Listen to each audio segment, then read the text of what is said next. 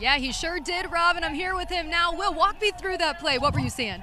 Yeah, so just going ahead and get into my pass drop. I see the hash, close the space, just trying to read the quarterback's eyes, develop the routes, and I see the ball in the air, just make a play and score a tutty.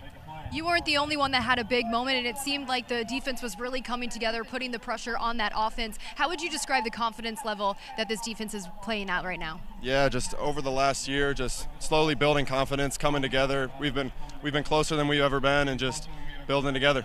All right, 2 more practices left in spring. How can you build off of what you guys were able to do here today? Just continuing to develop our mental side of the game and just get smarter every day, daily deposits. All right, thank you so much, Will. Thank you. Thank you so